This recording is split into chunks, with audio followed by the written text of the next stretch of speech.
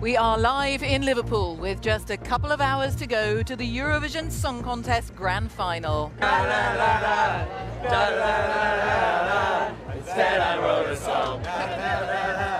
Fans have come from across the country and around the world as the city hosts on behalf of Ukraine. It's a sea of sparkles and glitter behind me as die-hard enthusiasts pack the fan zone to watch tonight's competition on the big screen. Kisses for me, save all your kisses for me. And we catch up with a previous UK winner, now bringing happiness to people in care homes through music. And also on the programme this evening, another day of disruption for train passengers as members of the RMT rail union strike in England. Ukrainian President Volodymyr Zelensky visits Italy to meet the Pope and to hold talks with political leaders. And fallen saints Southampton are relegated from the Premier League.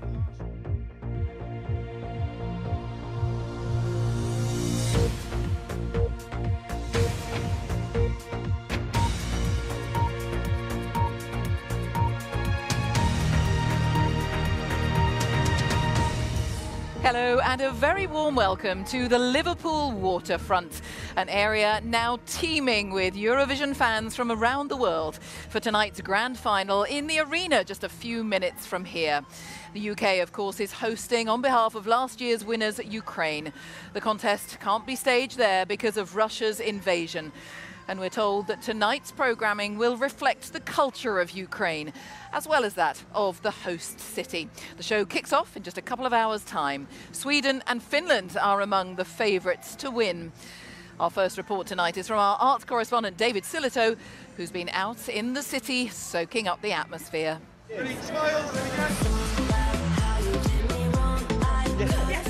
Enjoy yourselves.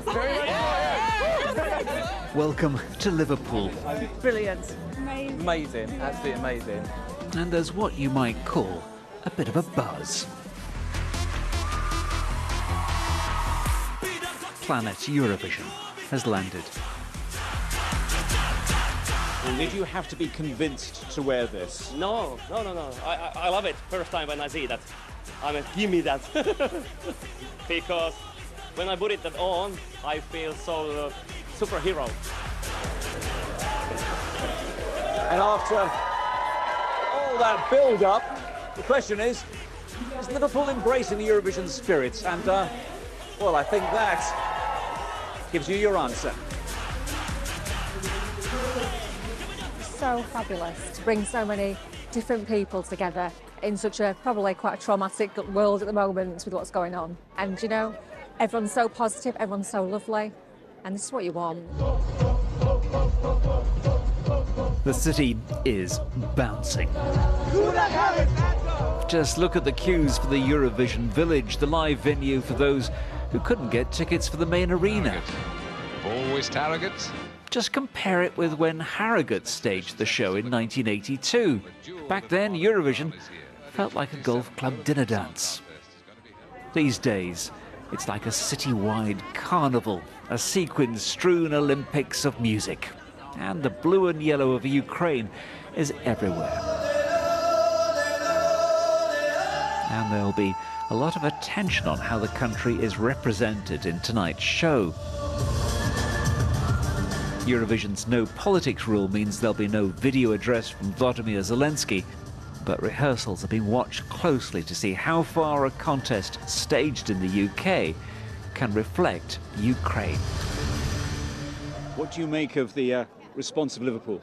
It's great, especially people. It's amazing people. It's very touchable to speak with them. They're not only very friendly, but very much supportive.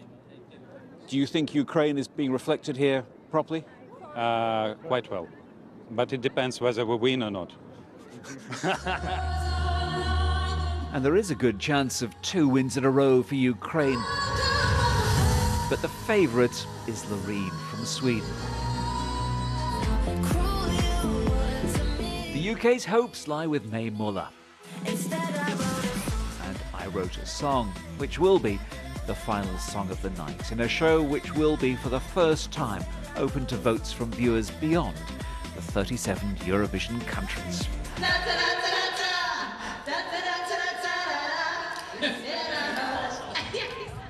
I was standing in this exact spot about 6 months ago asking the question, do you think it would work in Liverpool? Do you think the crowds will come? Well, there is your answer. This venue, which after all is like an overspill for the arena, people who couldn't get the main tickets, well, it's at maximum capacity tonight. 15,000 people will be here. If you haven't got a ticket, do not attempt to try to come here.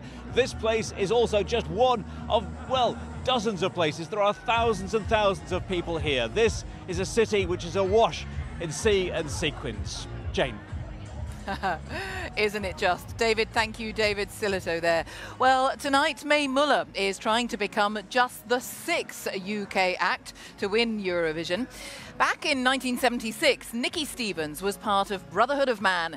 They triumphed with Save Your Kisses for Me. She still works in music today, singing to people living in care homes.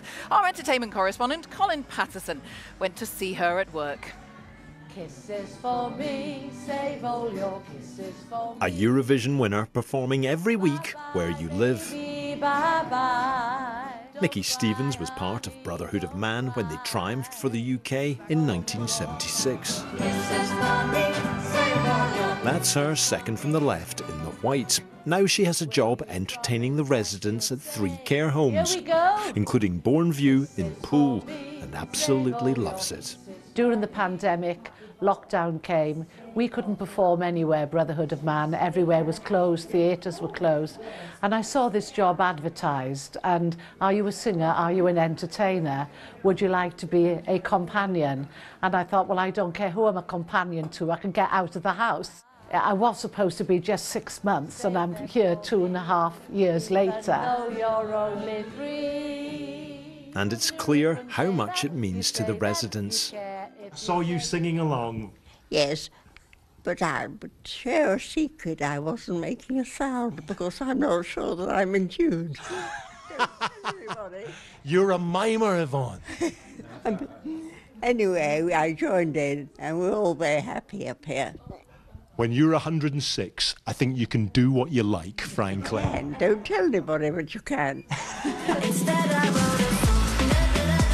Sing along over, it was time for an experiment. What would the residents of Bourneview make of this year's UK entry by Mae Muller?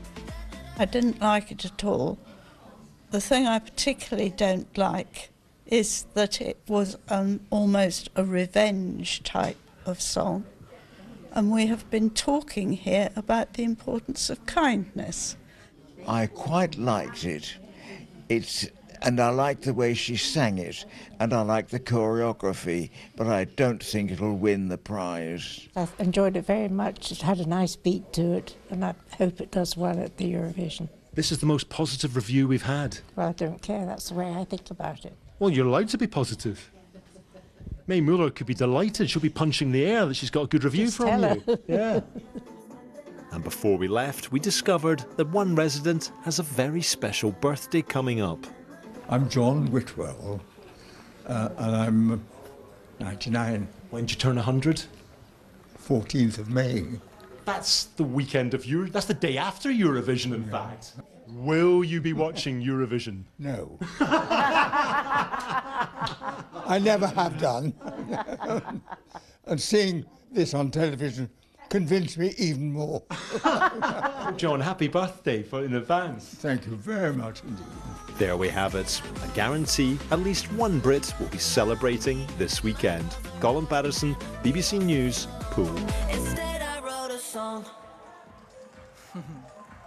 Well, back here on the Liverpool waterfront, I'm joined, of course, by my excellent colleague, the BBC's Steve Rosenberg, who I'm sure you know by now is an excellent pianist and a lifelong fan of Eurovision. And it's so good to hear your thoughts, Steve, because Eurovision is Marmite. It's not to everyone's taste. What is it about this that is so special? Jane, I haven't seen so many smiles in one place for a very long time. I mean, it's absolutely amazing. Yeah. The city of Liverpool has embraced Eurovision like very few host cities that I can remember. There's such a vibe, an incredible vibe, a sense of positivity here. And that's what Eurovision is all about. Because you and I, in our jobs, so much of the time we're reporting on bad news, aren't we? And Yes. sometimes talking about the horrors happening in the world.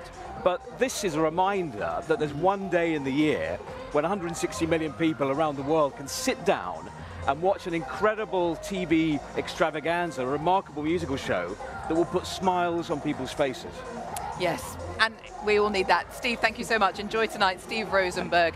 And that's absolutely it. The number of people I've spoken to here, especially people who are, some people who are born and bred in Liverpool, who might not have been Eurovision fans, but one man said to me, well, it's just about happiness, isn't it? And that's why I'm so glad Liverpool won the bid for Eurovision, and that really does encapsulate it. We'll have a little bit more from here later in the programme. For now, I'll hand you back to Ben in the studio. Jane, thank you very much indeed. Now, rail passengers, including how those... she got on the BBC Sport website. Now, back to Jane in Liverpool.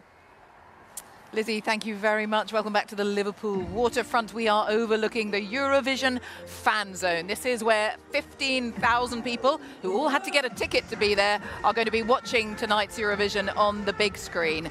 Our culture editor, Katie Razzle, is here with me. The eyes of the world, really, Katie. I mean, this is such a moment for Liverpool, isn't it? Well, it is. I mean, you and I have got dressed up, but we can't compete with what's going on out there. All the sequins, all the glitter. I've just come from the arena where the dress rehearsal was going on, and there's a lot more of that to look forward to tonight. But of course, this is about much more than that. For this city, it's a huge economic boost. It's about tourism. The streets are packed. And more widely, as you say, all eyes are on the UK tonight. 160 million people are expected to watch the grand final, and it's our opportunity to remind people of our great musical traditions, our culture. I know Eurovision isn't everyone's cup of tea, and some of the acts are quite frankly a bit bizarre, but at the same time it is about cooperation between nations. It's about, you know, celebrating other people's musical traditions, and it's really important for the LGBT community. It's all about this contest, acceptance, and also I'd say here in Liverpool a reminder that the freedoms we have here in our country aren't even possible in some of the countries taking part in this contest. Absolutely. Katie, for now, thank you very much, Katie Razzle. And all of it being staged, of course, on behalf of Ukraine. And for anyone who is watching tonight, I was lucky enough to sneak into that final dress rehearsal as well. And there is quite a show coming our way. A very, very slick, impressive production with some fantastic stage effects. It all gets underway at 8 o'clock this evening. If you didn't know, you'll be able to watch it live on BBC One and the BBC iPlayer, of course. You will have to stay up late to catch the UK's entry because Mae Muller is due to be the very last act to perform. She is number 26 on the running order. So it's a late night in so many ways.